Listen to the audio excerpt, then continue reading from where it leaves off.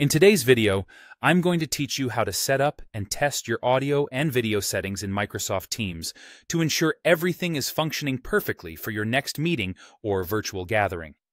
Let's dive right in and make sure you've got all the details you need for a smooth and successful experience.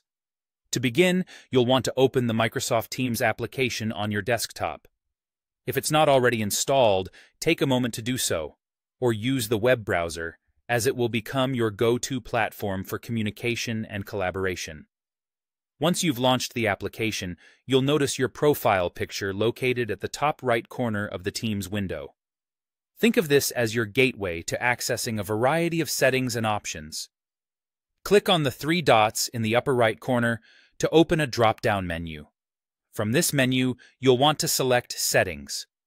This action takes you into a world of customization options designed to enhance your team's experience.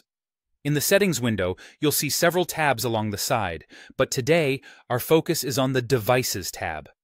Click on it, and here you can view and manage your audio and video hardware connected to Teams. Checking that your devices work properly is crucial. Browse through the lists of connected devices to ensure they match what you expect.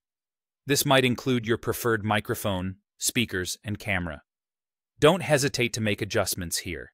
It's all about setting up your system to ensure clarity and quality. It's an excellent idea to make a sample test before heading into an actual meeting. Head back to the home page within Teams and create a meeting link. Clicking on Create Meeting Link allows you to then copy this link. Head into the sample test meeting using the link you just created and enter the meeting environment.